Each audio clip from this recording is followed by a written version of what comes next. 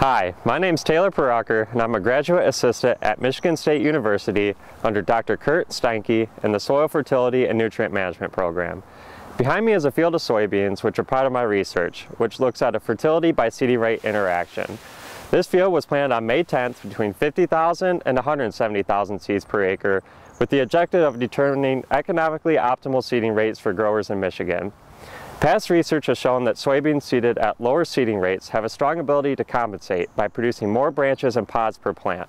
For example, this row to your left was planted at 90,000 seeds per acre and has produced a similar canopy coverage to this row to your right, which was planted at 170,000 seeds per acre. In addition, we have fertility treatments within each respective seeding rate. Soybeans were planted with no fertilizer, with potassium that was pre-plant incorporated, and a 2x2 placement of nitrogen, phosphorus, sulfur, and zinc.